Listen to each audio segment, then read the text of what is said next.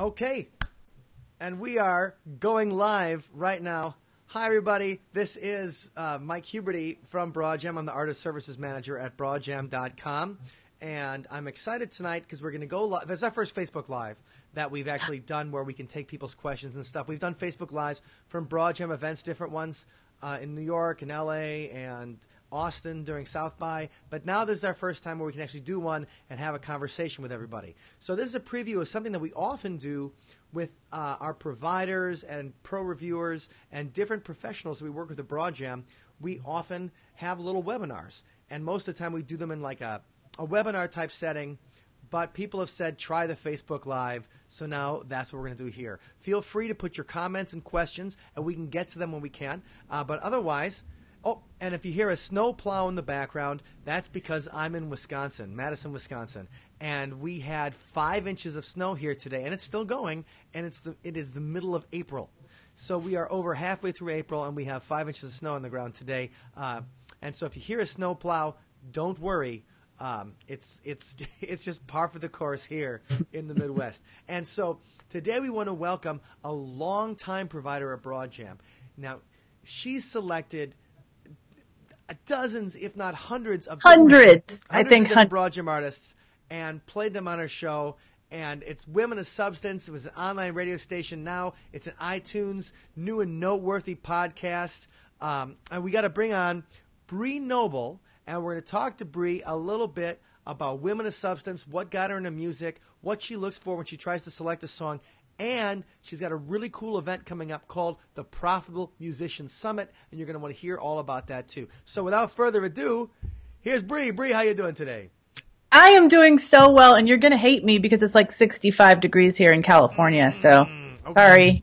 Well, it should be at least in the 50s. In April today, or by the middle of the day or whatever. But you know what? We can live. Yeah, we can live because we have 3 good months here, and we'll take them. That's what we got. So okay, you are in California. Are you a Californian? I am a Californian, and I do have to say it did snow on Monday though. I live in the mountains, so I'm actually a forever Californian, but for the past 6 years, I've lived up in the mountains near Yosemite, which has been a really cool experience. Before that, like 18 years in Southern California, and before that, Northern California native. So, yeah, total Californian. All right, fantastic. Well, that's what we kind of hear about. So, number one, let's talk a little bit about the history of Women of Substance, how long you've been involved with it, and why you got into it in the first place. Well, we started in November 2007, so it's been over 10 years, which is kind of crazy to me. When I started it, I was a touring musician, and I just saw that there were so many amazing female artists that weren't getting the kind of airplay or recognition that I thought they deserved. I was meeting them on the road. I was meeting them online as I was networking as a musician, and I just thought this is not right. Plus, I had kind of started this little radio station on Live 365 a while back when I was working in the corporate world just to listen to music that I liked. And I had been picking a bunch of independent artists I'd met along the way on mp3.com and stuff. And so that's when I named it, like back in 2001. And then I kind of like let it to the side for a while. And then I just started building it as a platform in 2007 and pretty quickly started choosing independent artists to put on the station on top of what I already had and liked. And Broadjam, like I probably reached out to you guys pretty early. We've probably been working with Broadjam for at least 8 years for sure. Oh, wow. That I mean, number one, 8 years. That's awesome that we've been able to have a relationship for that long. But number two, just the fact that anybody in the music business has been doing something for this long of a time, like is always amazing. Because as you know, things tend to, especially when it comes to internet music things tend to start and stop quickly. So, Women of Substance, why would you, what do you think you can attribute some of your longevity to and your desire to keep going and everything like that over all this time? Why do you think you have persevered? I think that I just have such a passion to help female artists. I think part of it is just being one myself. and just kind of transferring that desire that I had as a musician to get my music out there. Then as I didn't want to tour anymore, I kind of transferred that into how can I help other artists that do want to do what I was doing and do want to get their music out there. And, I couldn't be doing it this long if I didn't really believe in the cause behind it. And, although I think that the industry has made strides as far as more women, we're still seeing so many markers that it's not there yet.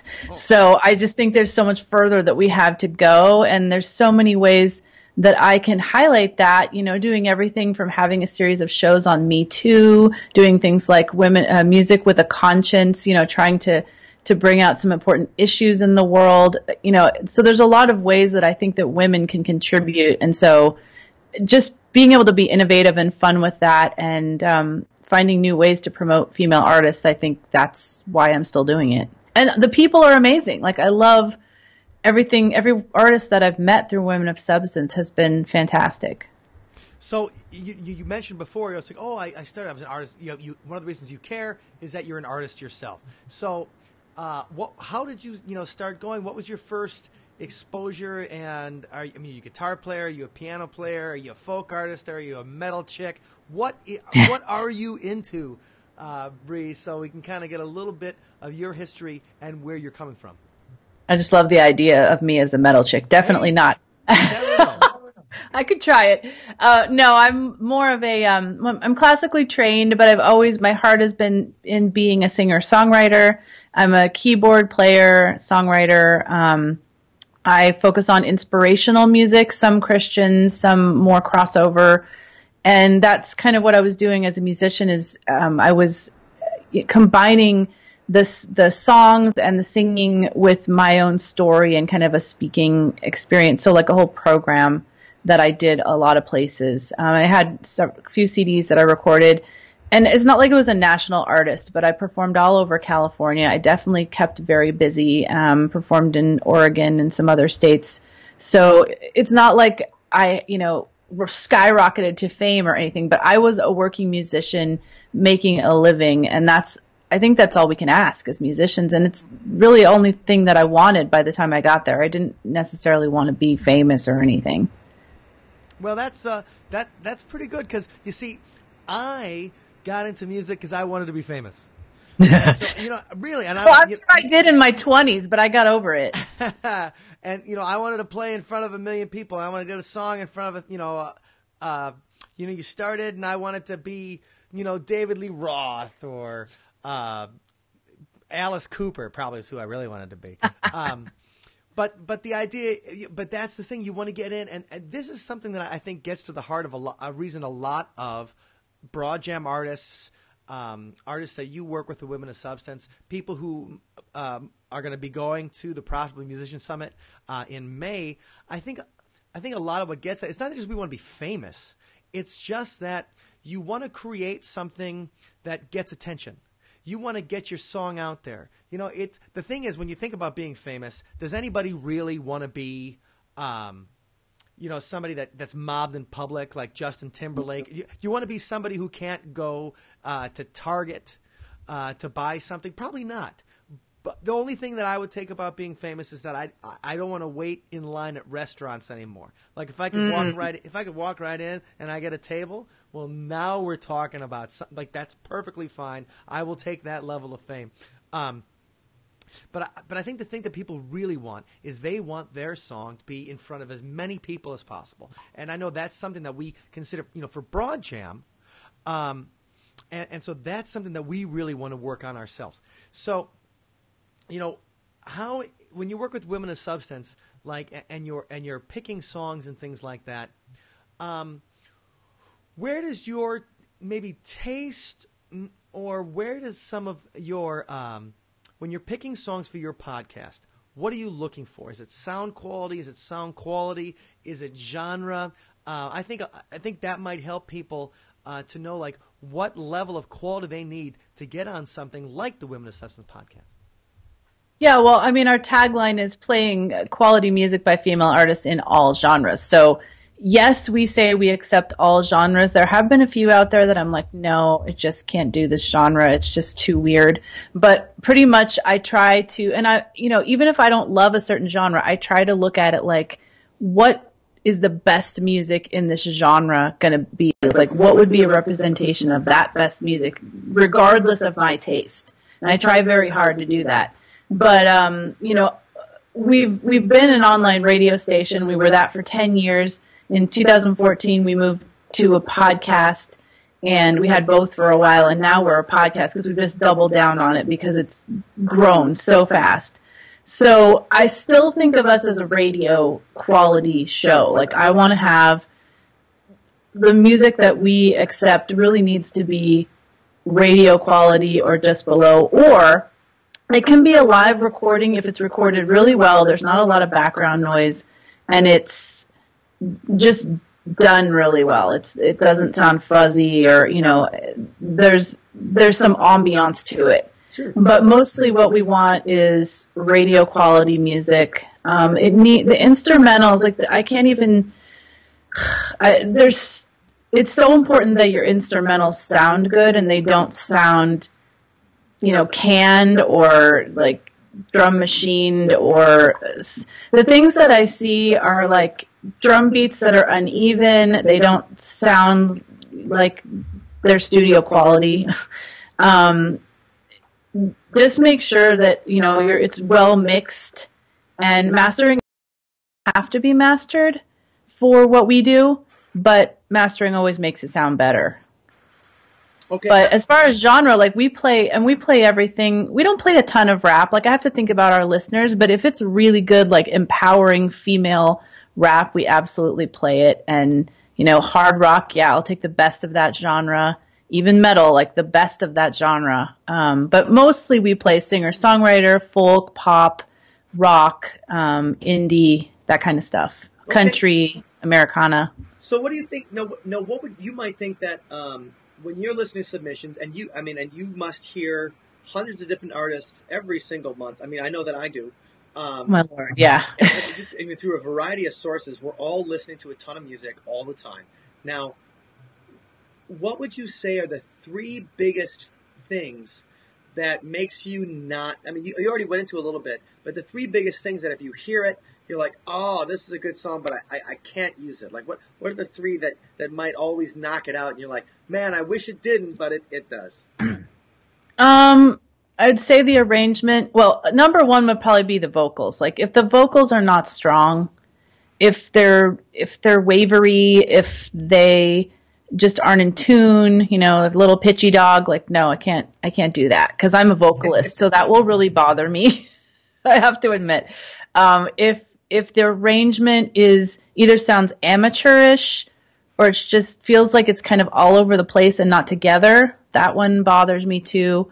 And like one that I don't even know if I have this anywhere on Broadjam, but it's never been an issue on Broadjam, but we need clean lyrics. Like, I cannot have the F word all over. It's not the kind of audience that we attract. So that's a big one. It's literally never been a problem at Broadjam, but on other places that I get music, I'm constantly saying, like, no, we need clean lyrics. Well, that's a really interesting point I think you're making here. And one of the reasons, because of the clean lyrics, that's something even on iTunes, that will move your podcast into a different area. Yeah, like we don't have an E on, for explicit lyrics on our podcast. And if we even have one episode without clean lyrics, we don't have to put the E on there, and it's going to make some people think twice about listening. So that's the reason. Well, and that's awesome, because that's what we were just talking about. We were talking about you want to get your music in front of as many people as possible. You want to get your podcast in front of as many people as possible. And we, as people that work in the industry, me at Broadjam, you at Women of Substance, we want to get your music, the artists that we work with and help promote and try. We want to get your music in front of as many people as possible. And so sometimes that means you have to judge the level of artistic expression with the venue it's going to be presented in. Right. It's kind of like if when you're playing at a bar and it's 1 o'clock in the morning and everybody's obviously, over 21 and probably hammered, and you make you can make a vulgar joke or whatever because it's kind of expected. Now, when you're doing a show at the high school in a couple of weeks, because as part of their cultural enrichment course, and you make that same joke, you are arrested.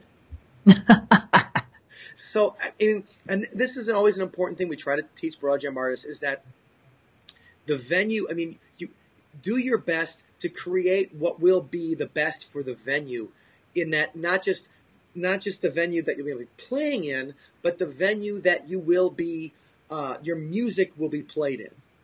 Yeah, and I wanted to say something else about that too, because please do. Our name is Women of Substance, right? And there's not a lot of places to describe what we are. But if you go to our website, you'll see that part of our mission, as far as high quality and stuff, but then it's the lyrics. We were really looking for deep emotional lyrics that are telling a story or are empowering or substantive. That's where that came from. And so I do sometimes have to say to people, this song is catchy and it's a good song, but we're not really looking for songs about partying or sex. If you can talk about those things in a really artistic way and that's a little more emotional, then I'm interested. But if it's just really blatantly about partying or sex or whatever, I'm just not really interested in that. Well, and there are plenty of venues for your songs about, it's not oh, no one's ever going to hear my song. Nothing's wrong with your song. It's just not right for my venue. And I think that's a great point you're making there too, Bree, because this is something that we encourage, when, Broadjam artists are sending something in. We talk about this when we advertise the listing for Women of Substance. You'll get it, and then you list the artists that you have played before, and give a couple of more mainstream artists that you've played before. And I think that people will realize that if my songs are in that vein, then it's more like it. So what are a few of the artists I know that you list in your listing? People like Sarah Bareilles, right, and Colby Calais, and right. So in the old days when we were a radio station, we did play independent artists and regular artists side by side. Now that we're a podcast, we're completely independent only.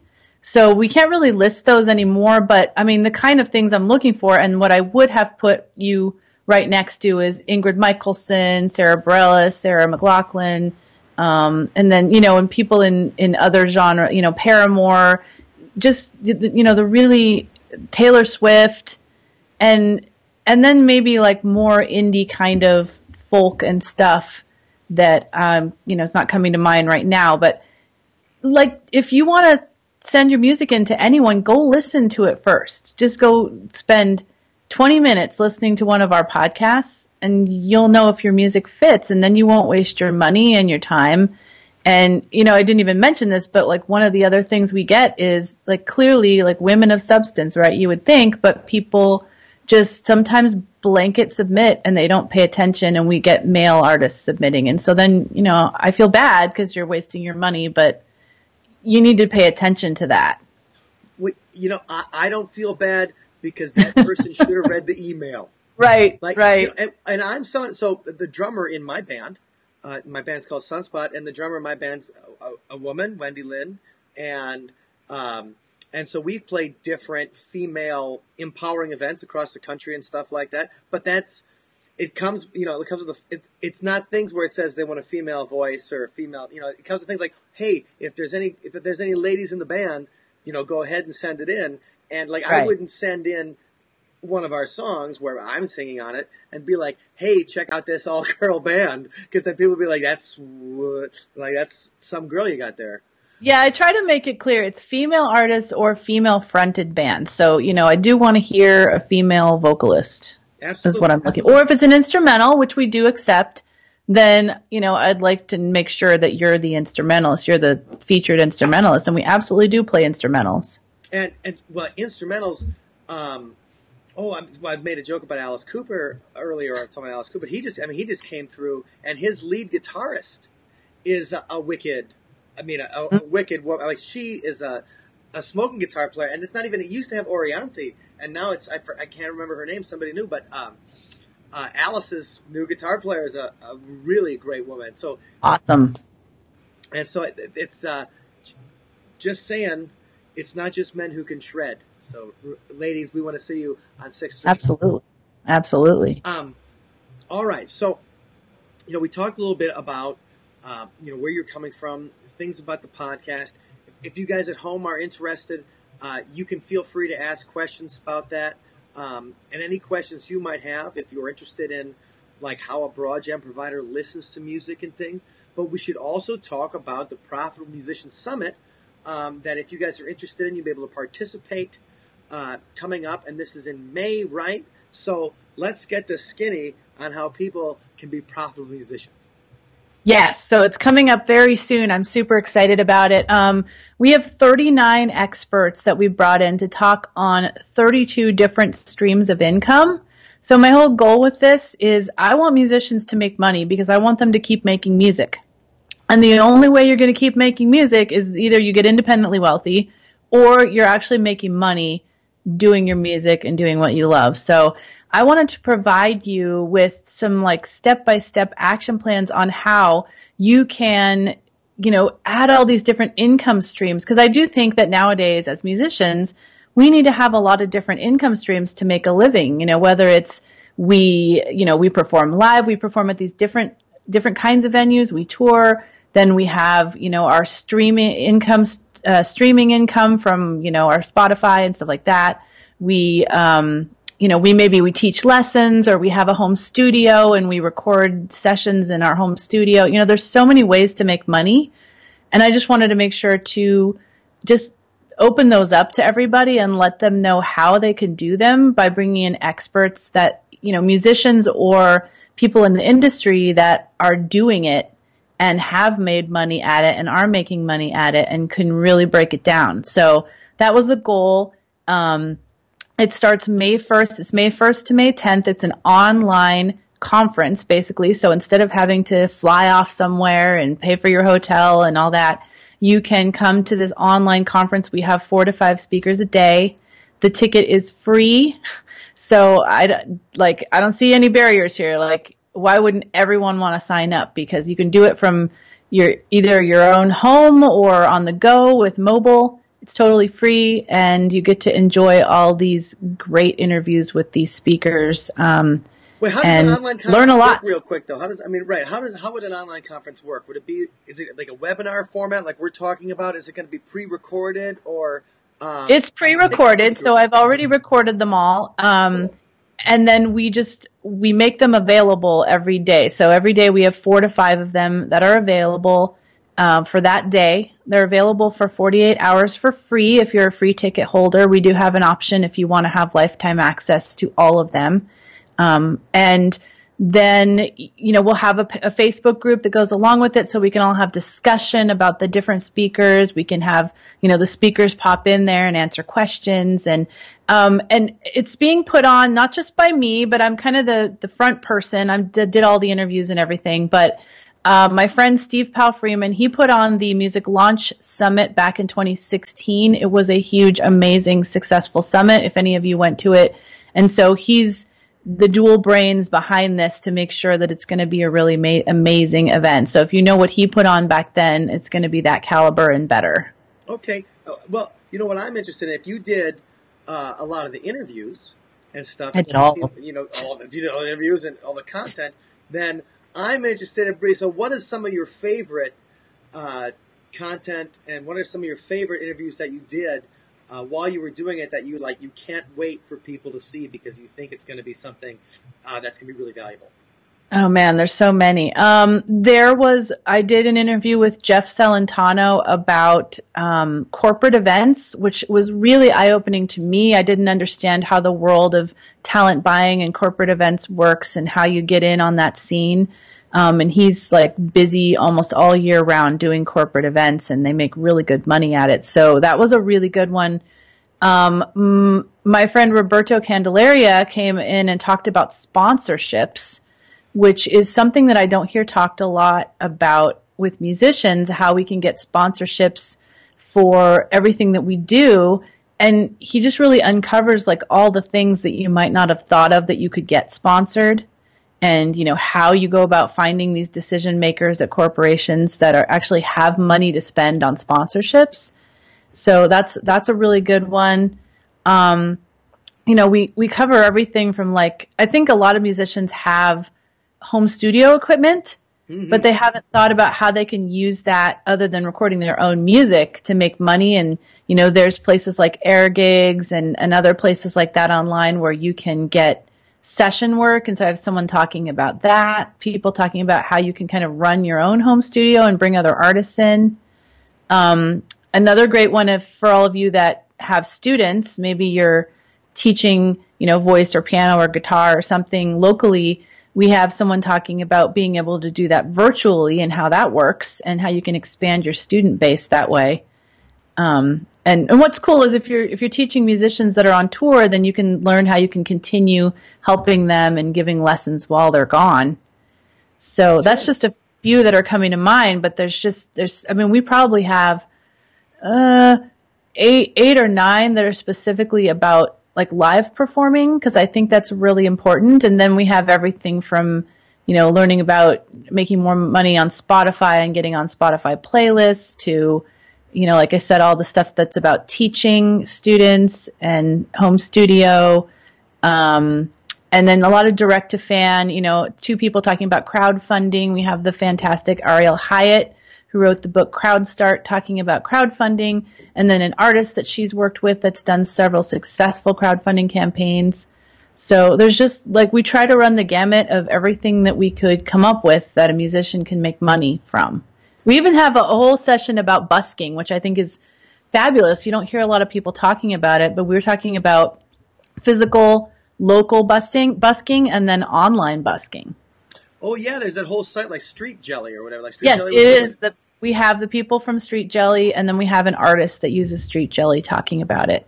Yeah, and there's some other kind of YouTube-ish kind of thing that people are using for busking. I know it's got "you" in the name, and I can't think of it right now. But there are all these different places, and it's funny you bring up busking because, it's a lot of people oh, it's a lot of work, or it's hard, or it's embarrassing, or all these different things. But if you busk in the right place, you can generate a lot of excitement for a show later that night. You can make a few bucks. I mean, think about the people who busk at the Santa Monica Pier. Oh my gosh, I know. Right? Those people are rolling, not rolling in it, but they're doing. They're making more money than the guy playing the punk rock dive that night down the street. For sure.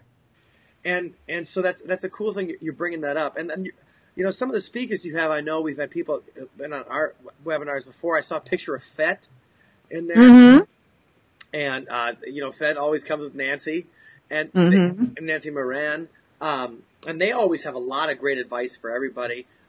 She's a wonderful songwriter. Fett's a wonderful recording engineer with a ton of great tips for everybody. And so, besides busking and in sponsorships, is there anything that you'd say that while you were working on the Profit Musician Summit that surprised you the most? Is there anything in particular that you're like, you know what? I never thought of that before. That's a good one. I can't wait to evangelize that. Now you don't have to spoil it, but what do you think might be the thing that surprised you the most? Man, I don't know, because I had thought through this stuff so much in advance in order to invite the speakers. So there wasn't any income stream that surprised me, but I think, like I said earlier, the corporate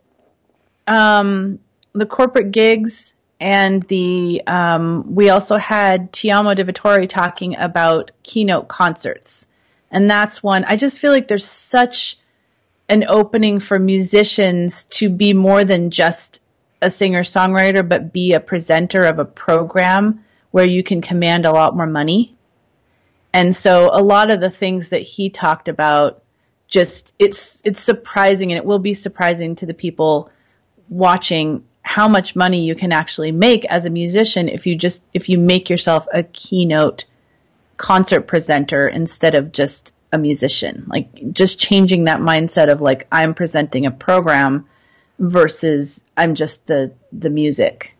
Well, that's a great way to put it too. That's a cool idea, because when you think about it, a lot of times when people are performing or whatever, it's, they're thinking, well, I play at happy hours and I'm the background music before dinner, or I'm that kind of thing. But I could be as a musician, you're thinking maybe I want to be the main event, and maybe I could be the main event in presenting context around the songs, stories around the songs, things that can, that bring more excitement to the music and bring more context. And turn it into a presentation. Well, that's a really fun idea.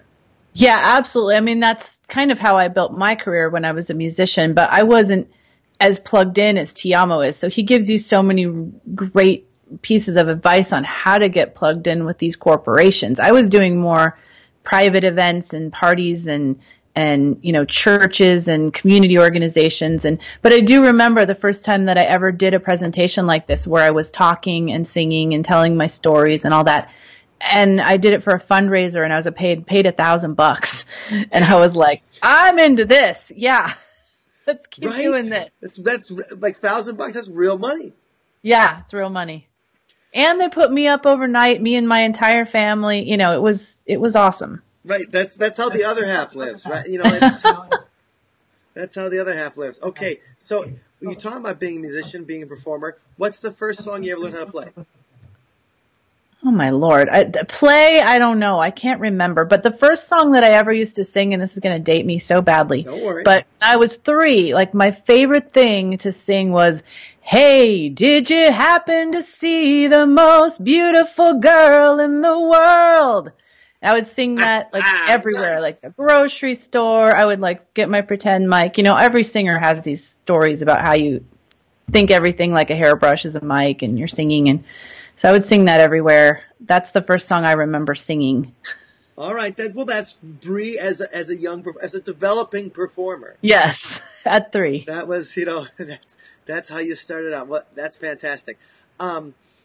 So, as you got, what made you decide to move from the performing aspect to wanting to be part of more of helping artists, helping promote music, finding quality stuff to share with people, and now really by working hard on things like the Prof Musician Summit, what you're doing is you're becoming an educator in your own right. So how did that kind of transition work for you as you moved from thing to thing? Because what I always have a problem with, like, I like helping other artists, I like working at Broadjam and doing stuff, but still, like, even when I help this happen, when I see like somebody get a sweet, like TV deal or whatever, I'm still kind of like, I hate you. So how did you move on that transition?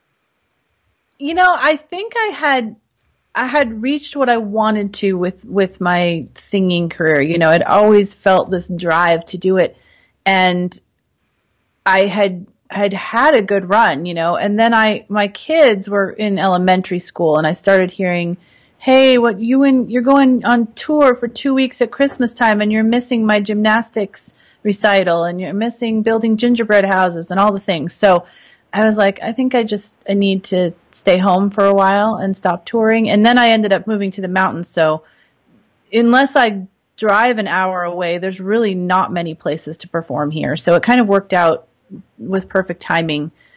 So I ended up just saying, I'm going to start working with some of the artists.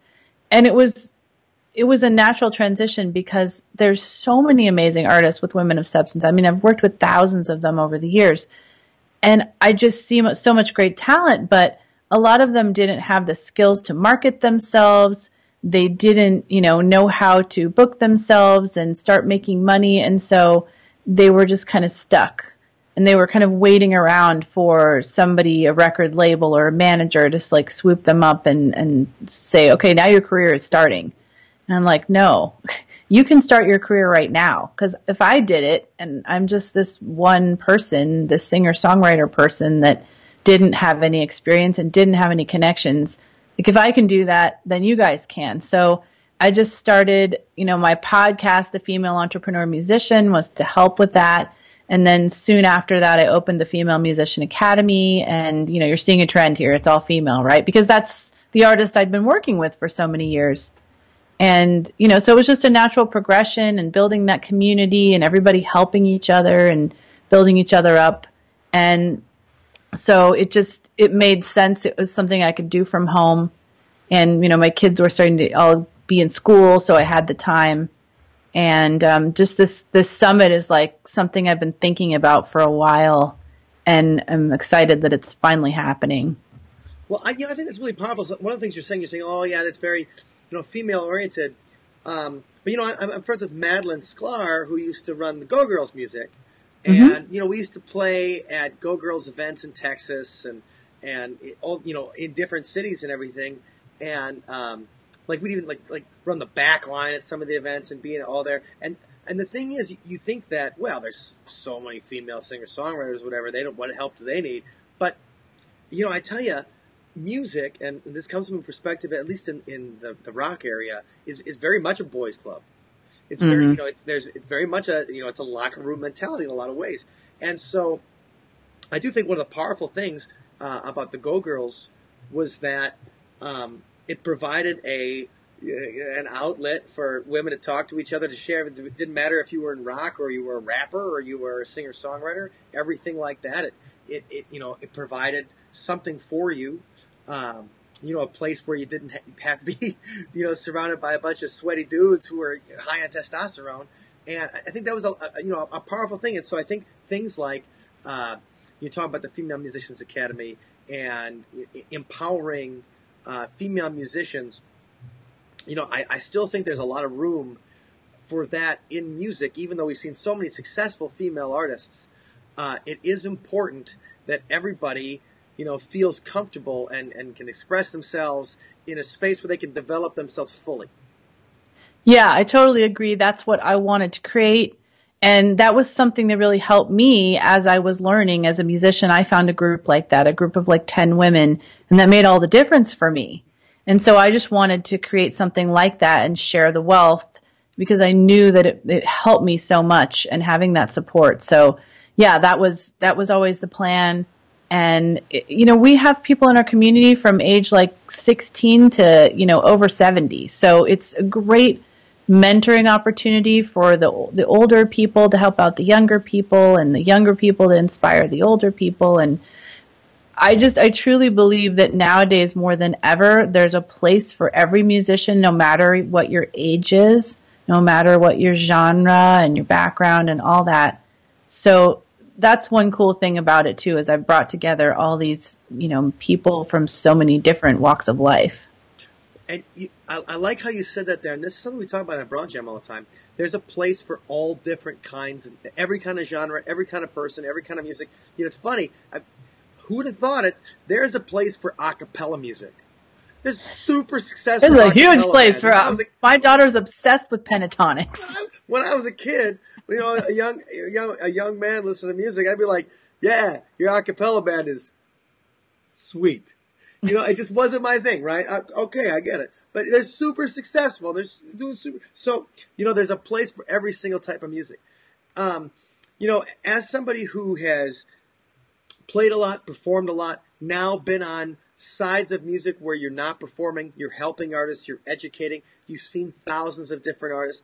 Well, if let's say that don't even pick an age, any kind of age out there, but let's say I'm an artist, I just finished my first album. I have a collection of songs, or even an EP of songs that I think are really great.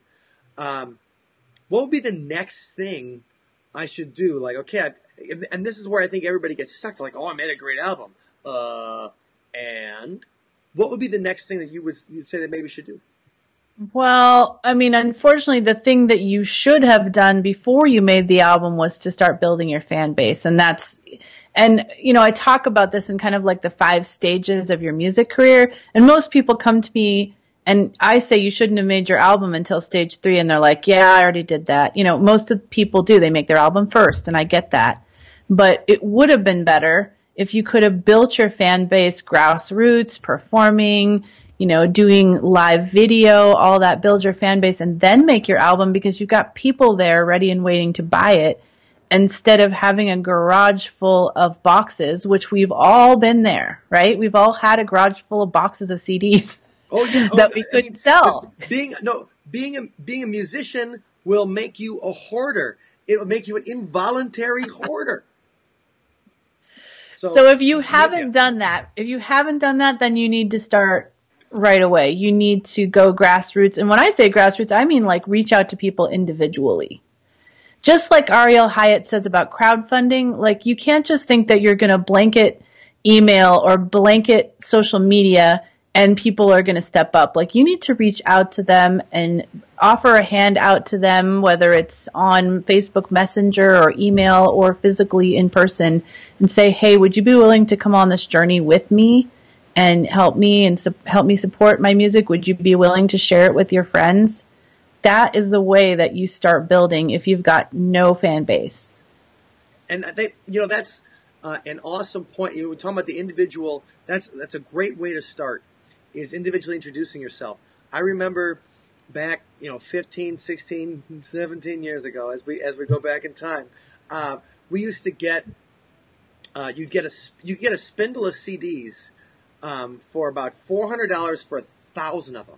And so we'd make up demo CDs with like 3 songs on it, and we'd stuff them in envelopes and put the flyers for the show the next night, drive to the town, hang out at the club you're playing at the night before, and then hand out as many CDs as people would take them and say, listen to the CD, come back tomorrow. Listen to the CD, come back tomorrow. Please, for the love of God, come back tomorrow. And you do that, and that was the way, that was that personal way you end up, building a scene in different markets for our band, was making that personal connection in the first place. And it required prep and time and thought.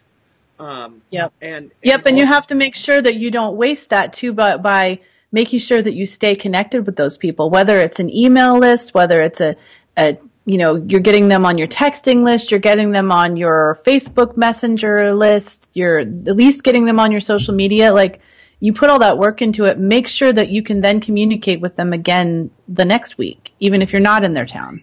And that's exactly right. That's an awesome point. I like what you're saying there, Bree, because one of the things you're talking about there is about building a community around your music. And I think a lot of artists are afraid that they're going to be, I'm going to be so annoying. And, okay. I mean, you're going to have to communicate with people, but the idea is nobody has a limit to the amount of awesome bands they can like. That's what I say. It's called abundance, right? Just because I like Sarah McLachlan doesn't mean I can't like Sarah Bareilles. Right. If I hear awesome songs, seriously, there's no limit to how many I can like, right? No, that's absolutely right. And that's the whole thing, is that, if you get a new message from a person who has a few songs that you like, okay, maybe I'll check it out later, maybe I'll check it out now. But it's not like you're asking them for some kind of long-term commitment. You're just asking them to maybe check out your next song or to read your email. It's not an annoyance, especially if you believe in the kind of stuff you're creating. And I really think that if you don't believe in it, then go back to the drawing board and find something that you do believe in. Because in order to succeed, you're gonna have to love it. Yes. Yes, absolutely. So, I mean, I like what you said there. So an artist, when they're just starting out, one of the first things they should do, start developing their fan base. Start finding personal ways to meet people, to talk to people. Messaging, social media is personal in its own right. I mean, we all have people that we don't even know, but we know what they had for breakfast. We all have people that you're like, I don't even know who that guy is, but I know who we voted for. So we all have that kind of thing. It's going through our heads all the time. And so if you can actually give some people something of value and something that they'll like, I don't know, it just can make their life better. Absolutely. Just what I think. So if people want to get involved in the Profitable Musicians Summit, where are some places they can go? What are the dates that it goes? And let's give them that format real quick so they kind of know what to expect of each day of that summit, and if it's during the day or if they can come in after work and check it out. And it's okay if you have a day. Don't feel bad if you have a day job, everybody. I do. I'm talking to you from a day job right now. But that does not mean, hey, that doesn't mean, I mean, Charles Bukowski wrote some crazy, became a famous poet, and he worked at the post office until he was almost dead. You know, a lot of musicians, you keep what you're working on, and you know, you gotta work, so you can keep creating your music, because if you starve, you can't make. So let's say people come home 5:30, 6 o'clock from whatever they're doing, or maybe they work a late shift. They come home at 3 o'clock in the morning. How do they check out that summit and log on and spend some time learning some stuff? Well, the important thing is to get signed up with your free ticket, and I know you have a link for that you're going to post in the comments. And so you're going to get signed up. You're going to be getting emails letting you know every day, you know, who the speakers are.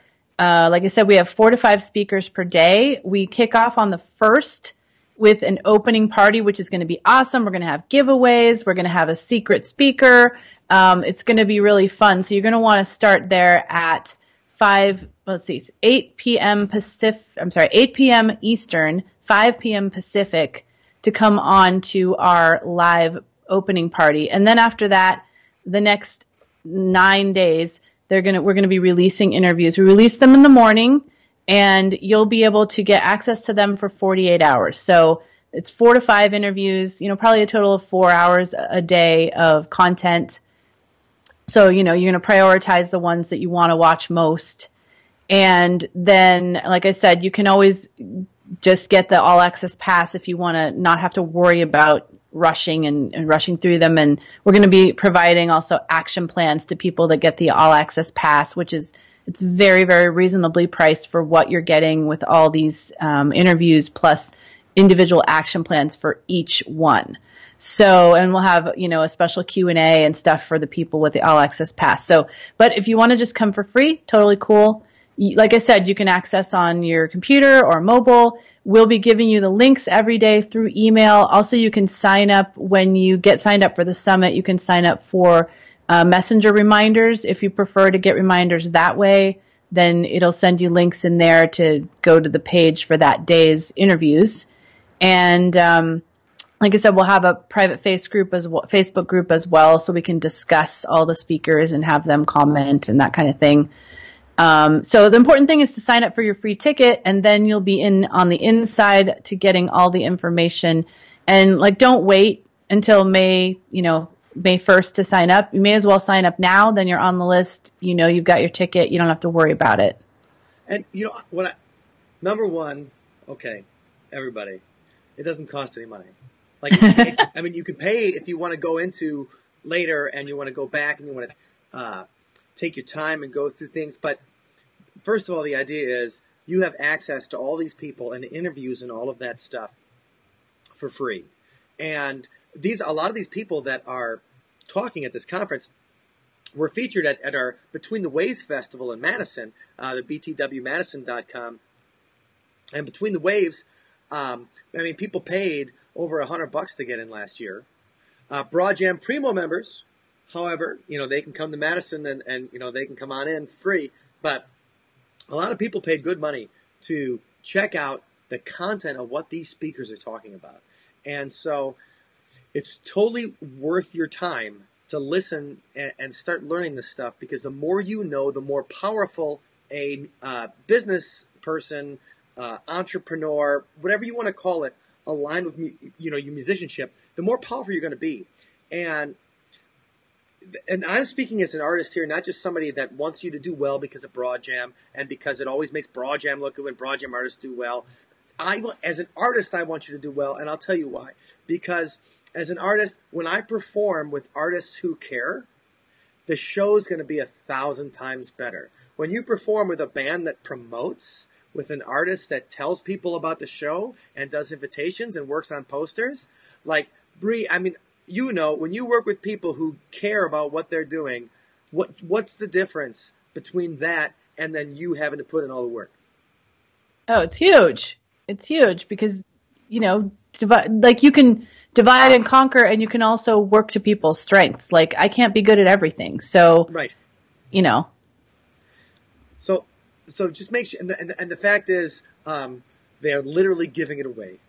So that's why, I mean, I don't feel bad about saying go sign up. Like, click that link and sign up. Like, what's the worst thing that can happen? You get smarter? Yeah, sucks. So make sure you guys go do that. And we're really proud that we can help promote this kind of thing and help make your music better and help you guys learn stuff and help you promote better and be more successful. Just to close out, Bree, do you have any closing thoughts or anything, or any last kind of things you want to say to Broadjam members, like stop sending me stop sending me anything in particular, any kind of closing out messages you might want to say to Broadjam members, because for the people who aren't watching this live, we'll be able to watch the replay this week, and you might be watching this not a snowstorm in Wisconsin when it's warm, and then won't that be the best for everybody? So, just any parting words of wisdom from sunny California. Oh man, I mean, I made this for you guys, so take advantage of it. I had you in mind every second of every interview, with I thought very deeply about what questions I was going to ask.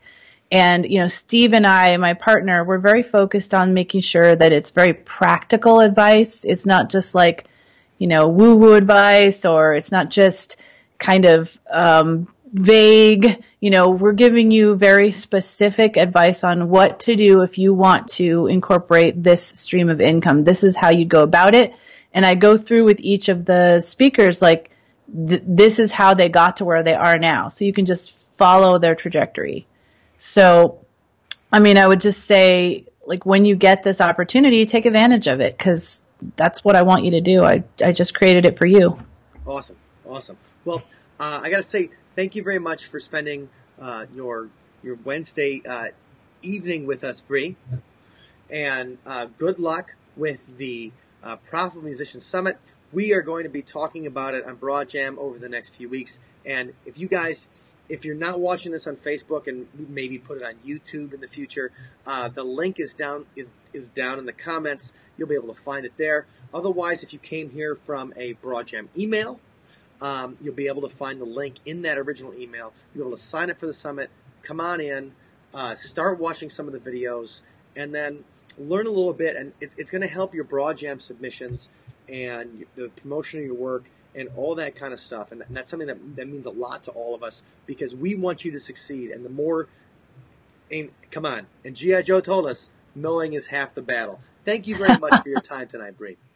You are welcome. Thank you for letting me talk about all of this stuff. Awesome. It's been great. Thank you. Okay, and for you Broadjam members out there, this is Mike Huberty, and I am the Artist Services Manager at Broadjam. When you guys have questions about anything that goes on at Broadjam in the music licensing or contests, or you have ideas or anything like that, feel free to send me an email, mike@broadjam.com. We're happy to answer all the questions to the best of our ability.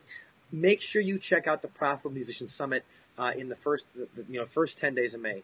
It's going to be something you're going to learn a lot, and it's going to help you with your career. So if you have any questions, go ahead. If you see this later, you can put something in the comments. We'll see it. Otherwise, mike@broadjam.com, and hope everybody has an awesome week. So thank you very much for joining us. I'm Mike. That was Bree. And you guys keep making music.